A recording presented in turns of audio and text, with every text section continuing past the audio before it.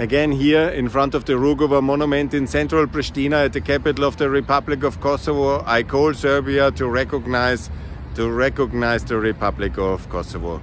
It's no longer enough to do normalization or other kind of compromises. We need recognition.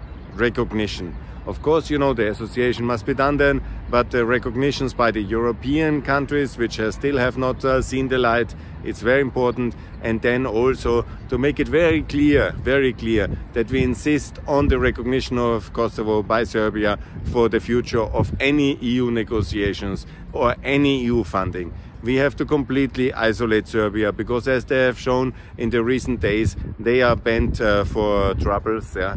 They are supporting Russia in the war of Russia against Ukraine, and that's utterly unacceptable for a European country.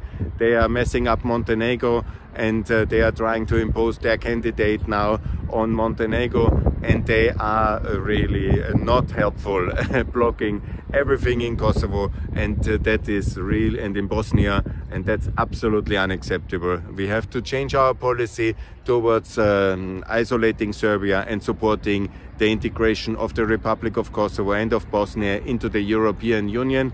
And we have to insist on all future members to join NATO before, and we have also to insist on what we call coping with the past, regretting the past genocidal crimes, and we have to ask all our European citizens for loyalty towards our foreign policy, because if we allow Serbs to live in Vienna and then these Serbs are against us and they are supporting Russia and supporting nationalistic, fascistic Serbia, and then of course we have to address that. We have to address that seriously, because that's utterly unacceptable.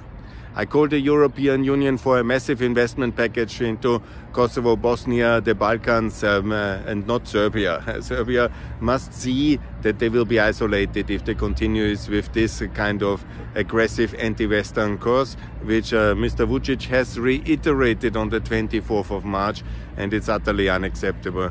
So we need a massive investment package for all the pro-European Balkans, a customs and currency union, and of course metros for all capitals here, but for Belgrade, because they have shown that they are not ready for any form of decent Europeanness, which they have proven now in 1 year of the war, where they were rooting for Russia, and that's absolutely unacceptable.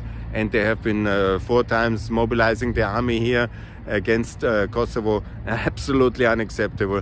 And still we appease them just to have no conflict with them and to accept all this confused policy. That's not good. Kosovo, Bosnia must be in NATO, and we must isolate Serbia now. Thanks a lot. All the best here from Pristina.